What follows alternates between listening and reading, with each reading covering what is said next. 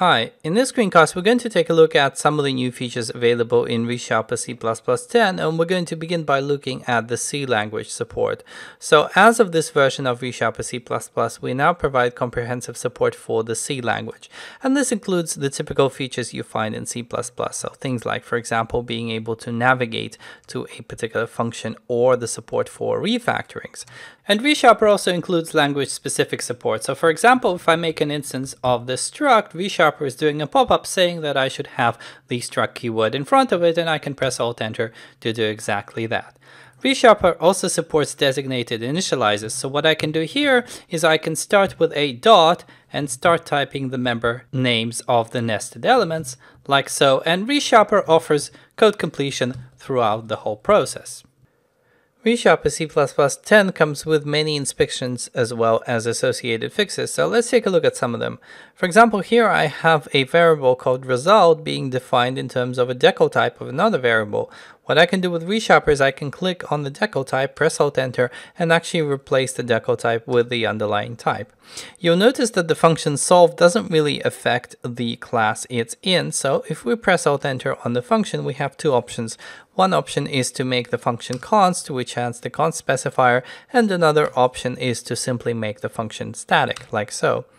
So I have an equation solver here. Let's imagine I want a derived class. What I can do is press Alt-Enter and I can generate a derived class right here.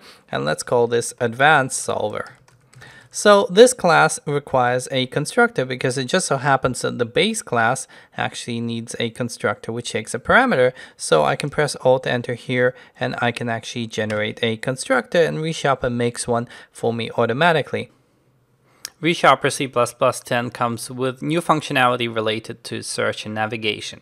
For example, here I am standing on a usage of a function called calculate, and let's suppose I go to declaration. So what happens is I do indeed go to the declaration of the function. If I press go to declaration again, I would go to the actual definition, but if I press the navigation shortcut one more time, it gets me back to where I started. Now if I press the shortcut once again, then ReSharper will go off and it will actually go and look for the usages of the function. So you can see two of the usages here, and we also present this pop-up where you can cycle through the usages and navigate to each one of them. Incidentally, if you are standing on a function parameter, then going to the declaration of this parameter will switch you between the declaration and the definition, as can be seen here. Now here we have an example where we have a template struct with a type parameter t, but then we're reusing, so effectively shadowing this parameter in an inner struct as well as a function. Well, what ReSharper lets you do, in addition to a wealth of fixes, is to actually navigate to the template parameter which is being redeclared, and this takes you to the original symbol. And finally, we've added an item to the Navigate To menu to show the includes hierarchy.